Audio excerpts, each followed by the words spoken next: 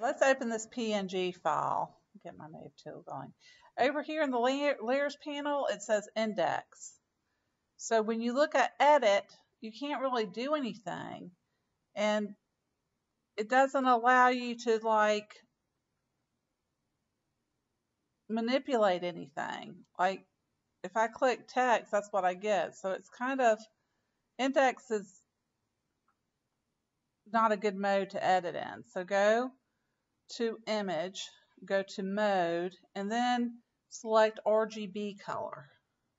That makes your layer turn into a background layer. From there, you can just click Alt, double click it, and then you can make a copy if you want, so you keep your original artwork in case you make any goofs.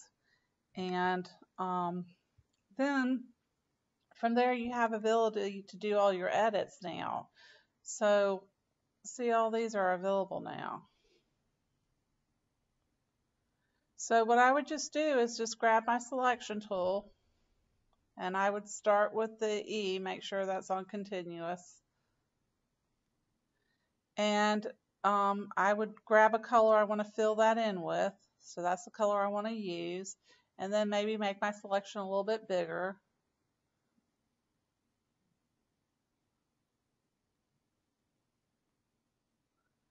Hit OK. And then if you do Alt backspace, that'll fill it in. Hit Control D, and that deletes the selection. And then I would just go through with each letter and do that accordingly. There's other ways to do it, and there are people that do this for a living that are masters at it. You might want to play around with the spot healing brush depending on what your background looks like to see if that will help you. I don't know that that would do so good here. See, it makes it kind of like that. But that might work for you depending on what you're trying to do. The other thing is, you know, you can do this.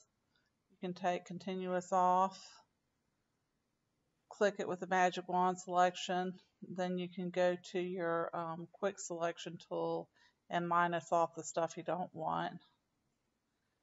And then you can do Control Alt Shift J, and that'll put all that selection on a new layer and take it off the old layer. And you can make your edits that way. If you want to do that, you can come underneath and put a new layer up.